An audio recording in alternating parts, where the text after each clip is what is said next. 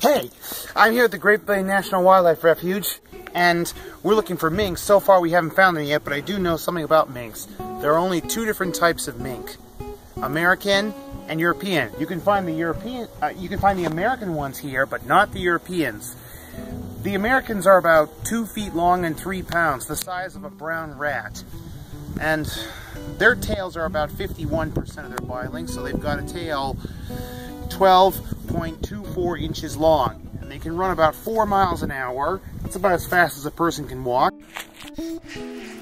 They've been known to swim for 3 hours, but they could die in cold water in just half an hour. They can dive to depths of 9 feet and hold their breath for only a minute. And the European minks are also 2 feet long, but only weigh 2 pounds. The same length as the American mink, but only 2/3 the weight. Minks are a type of weasel, and members of the weasel family are called mustelids. And mustelids tend to smell bad, and the stinkiest of all is the skunk, of course. These are the places where you can find the American mink in North America, these kind of forests. The European minks would probably live in the same forest, except they live in Europe, of course, which is on the other side of the Atlantic Ocean.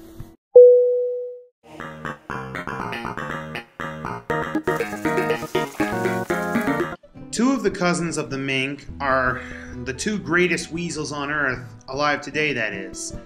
They are the sea otter and the giant otter. The sea otter is the largest and heaviest weasel alive today. Heaviest one ever recorded weighed 100 pounds. And believe it or not, that's even bigger and heavier than the wolverine.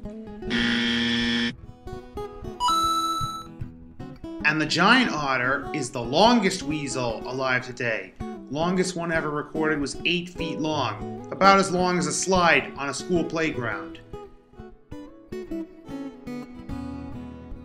Thanks for watching the episode about the mink. See you next time on Ben's Wild Adventure.